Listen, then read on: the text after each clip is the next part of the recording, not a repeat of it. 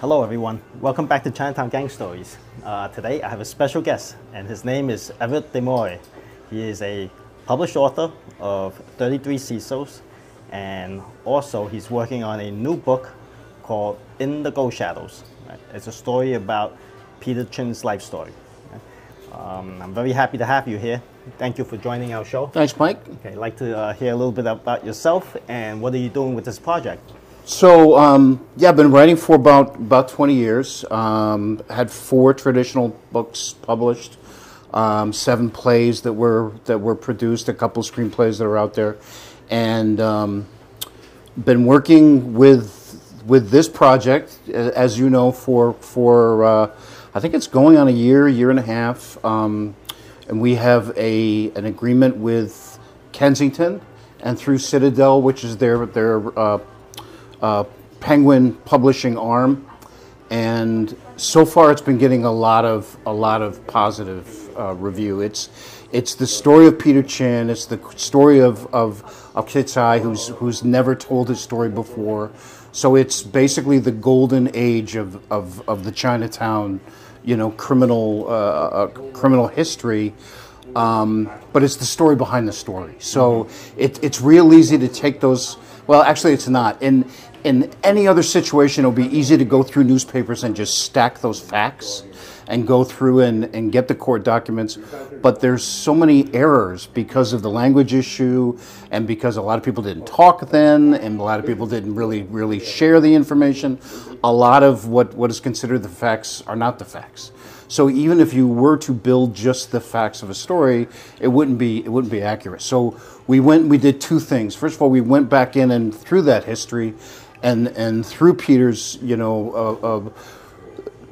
his not only just remembering but being in the key parts and the key times of that history in the 70s and the 80s, built what really happened, but then tied in the personal story. I mean, he came here when he was 8. There was some very very difficult family situation, and at 13, the Ghost Shadows became his family.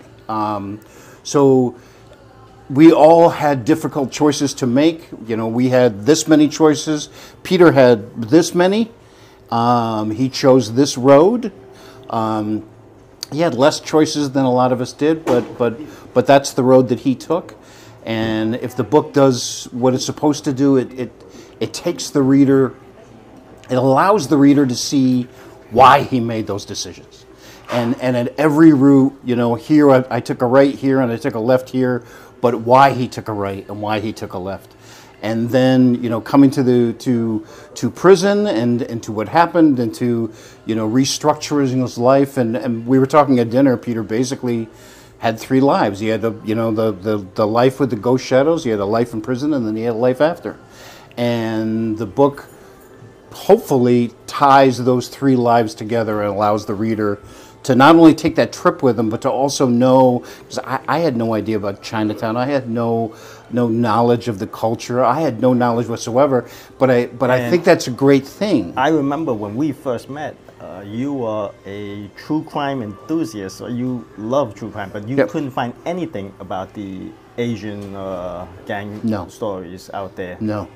In any books? No, there really wasn't. There wasn't any. There was a couple of pinpoints here and there about this happened, that happened, but nothing that you could go in and find and really dig in. And I've had hundreds of hours of interviews with Kit Tsai, and I'm sure you, for the past year and a half, you've done a lot of research, and I'm sure you see a lot of mistakes out in print out there. Oh yeah, there's a lot of that we've corrected, a lot of that we've addressed. In the book, talked about hey, this is how the media took this, and this is what really happened, and the reason we know this has really happened is because of A, B, and C, and put some of those things together, and it's going to be the first time for. I mean, the goal was to tell this history, but it was also to tell a great story to someone who doesn't have an interest in it. So the widower from Topeka can be just as enthralled in this story and this life as someone who is, you know, true crime and New York and Chinatown, which this book, you know, has. Mm-hmm. Any sneak peeks that you can give the audience? Yeah, you know, it's if you know that time period. Any key players? Yeah, so the key players in the 70s and 80s, I can't think of many that aren't mentioned. Meaning, you know, Peter's the Forrest Gump of Chinatown. Peter crime. Chin, aka Kid Size. Yeah. He basically connected with everyone there in some way. Some more than others, and some, you know, passing. And also later on, there's some key, you know, Italian mob members that he had relationships with, and he and that was during the 70s? Connected with. Yeah, so he went in, I'm trying to remember off the top of my head, he went in, I think, prison in 80. Well, he had a key relationship with, that we'll talk about in the book, that became a very important person that was a member of the Lucchese family. Oh, okay. And that's mentioned. And then there's some big names that Peter became friends with in prison that are, and there's some connections there too. Mm-hmm. And some names that you'd recognize. Mm-hmm. And they made money together before he went to prison? Yeah, they made a lot of money together. And not only the money together before, but there was a relationship. The gentleman that I'm talking about that thought of Peter, you know, as his godson, you know, visited Peter's family every week after, you know, Peter went in. There was a serious relationship there that went beyond any sort of street business. Wow. So yeah. Who would have guessed the leader of the Ghost Shadow was the godson to an Italian mobster? Yeah, there's some great stories where you know, I won't give too much away, but Peter would go into this gentleman's office, and the office would be, you know, full of people waiting to see him. And as soon as the receptionist learned that Peter was there, people got pushed out, and Peter got pushed right in. And it wasn't out of power, it wasn't anything. It was because they respected and they really liked each other, and he really thought a lot of Peter. And Peter Chin considered him as his godson. Yeah, he said he introduced him as his godson, and he. Mm-hmm. Yeah, absolutely. Oh. It's a touching story too. Yeah, there's a lot of that. There's a lot of that you know, human part and the connection part and the you know, I mean, my fear was I didn't want to canonize him. I didn't want to make Peter a hero.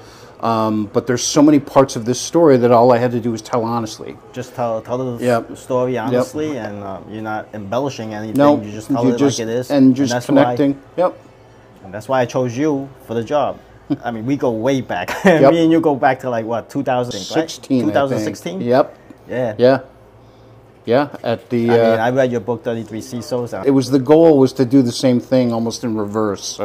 So to take, I mean, in 33 Cecils, it's a fictionalized story that pretends that it's real. Mm-hmm. So with you know, in the Ghost Shadows, it's a real story that told in a literary novel way. Mm-hmm. So it's sort of the reverse if it works. And so far, I mean, it comes out next year, but. You know, the publisher's very happy. The agent is very happy. The reviewers and everyone and the editors are pretty happy. So we're excited to see it. Oh, I'm excited to read the book. Yeah, I'm very excited. Especially, I know Peter's story like the back of my hand now. Especially spending all that time with him and getting all these interviews. Eventually, the interviews will be released on this channel, Chinatown Gang Stories. I'll tell you the one thing that's interesting about it is we were working on, when we had to get the first draft into the publisher, you know, Peter and I were talking, and we were working on the final chapter. So we'd gone through everything, and we're here working on this time period. Mm-hmm. And I can't remember exactly what it was, but Peter said, "Oh, and blah blah blah," and I'm going, "Wait a minute, wait! You never ever told me this part." And he goes, "Well, I didn't think it was important." And I said, "Well, that blah blah blah explains this, and this." Exactly, it connects the dots. So it was amazing because we're at the end, but I had to go back, which was incredible, and I could now tie in all these things that I didn't tie in before. Just like just like the Golden Star shooting, right? It's somehow in one way or another it was linked There's to Peter. so many and things like that. His assassination attempt a couple Yep. of times, right? Yep, and the connection with James Mooey that we'll talk about that opened up this entire just sort of thread that had so many impact later on, And his connection to the triads in Yep. Yeah, another and country. yep, and then connection with the West Coast, and then how that certain meetings would show up later, and so it's just it's amazing how everything just changed together. And how many pages is the book? I can't remember off the top of my head. I mean, it's 80,000 words, 70,000 words, so whatever that is, 270. I know you can't fit his whole life story. There's a lot No, of you stuff can't. there. There's so much. And you have to take, and there's so much stuff that is, these are incredible stories, but you have to create that story. And you can't pack a person's life into a book, but you can pack their story into a book. At one time, Ghost Shadows ran the whole Chinatown. Yep. You know that, Yep. right? Especially you did your research. You got his story. There's so much. He was connected to everyone. And what's really interesting. Do you speak about Vincent Joe? Talk about Vincent Jew. We Sky talk Dragon. about Uncle Benny. Uncle Benny, Sky we talk Dragon, about Onion Head. We talk about Fox. Fox. We talk about Dice. We talk Dice. about scientists, professor. There aren't many players during that time that he isn't connected to. And what's funny is Peter and I had walked down, and we had before a couple of months Shrimp ago. Boy?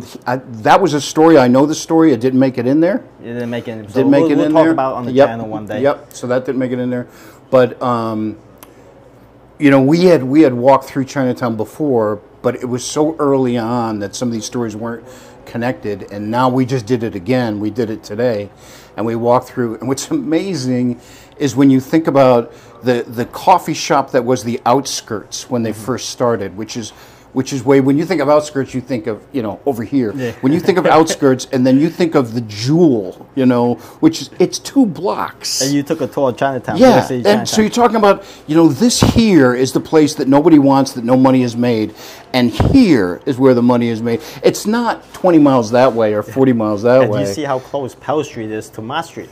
We were talking, Peter and I spent a lot of time today, we were talking about when the professor was killed, and that street is a narrow street.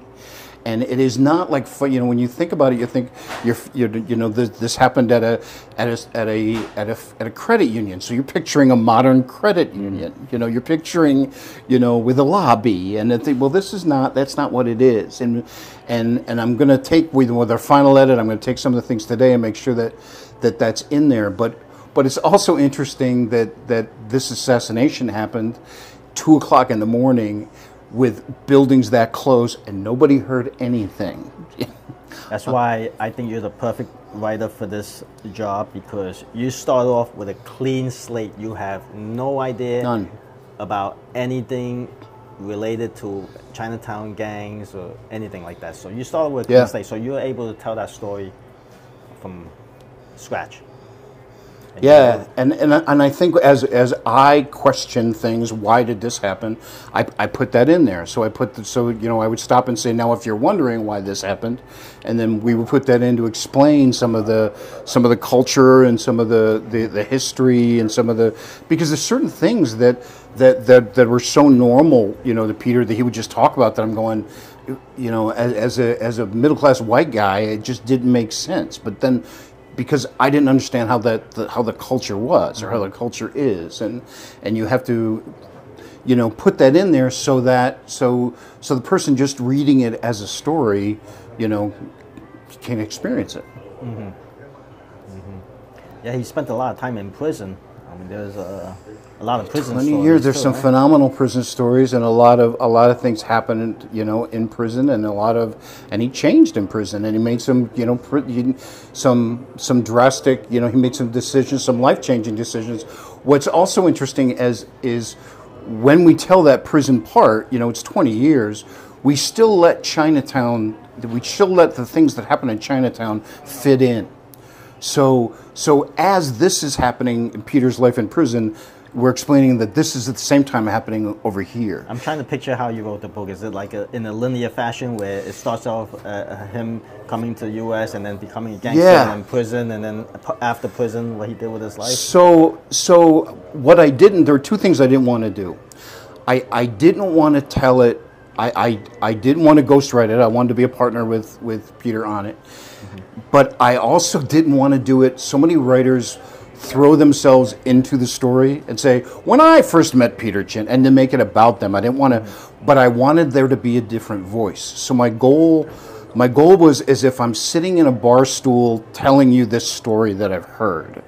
And that gives me the freedom to go back and say, hey, if you're wondering about this, this is why this happened. Hey, an interesting thing, interesting thing that when this happened over here, this happened over here. You can stop and do that. So I start from his birth, and we go to, what happened in Hong Kong, and him coming here at 8 and going through. But it also stops and explains some of the culture and some of the change.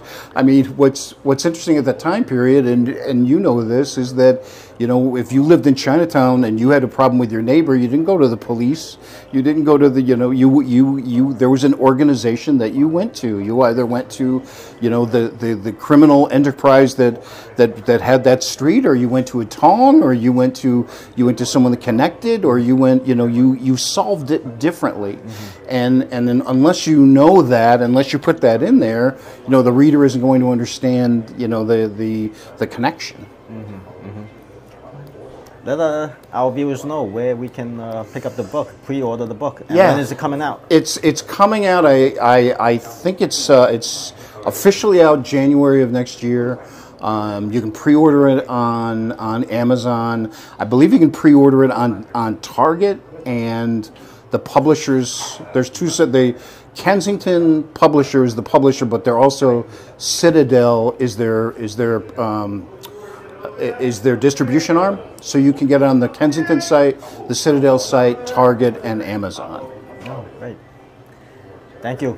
Thank you for giving us a little insight into what you're working on. I'm excited to be part of it, and excited that you thought of me, and excited that we were able to get here. Thank you, Everett. Thanks, Mike.